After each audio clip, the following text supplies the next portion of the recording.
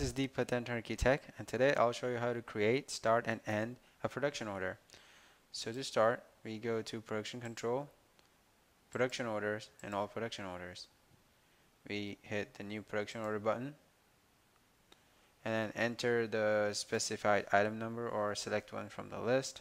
I'm going to enter 72708, a high quality speaker. And then I'm going to set the quantity at 10, and then time, let's leave it at 10 o'clock, and then we simply hit create. After we hit create, we have to estimate it, so we click on the estimate button, click OK, then we have to release, so you click the release button there and click OK.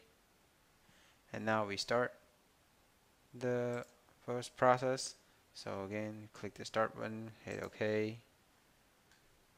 And then once the process has been completed and you know that it has been completed, we click the report as finished button to report it as finished.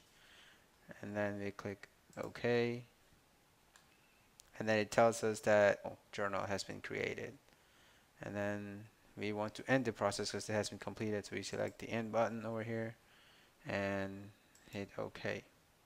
And this is how you create, start, and end a production order. Thank you.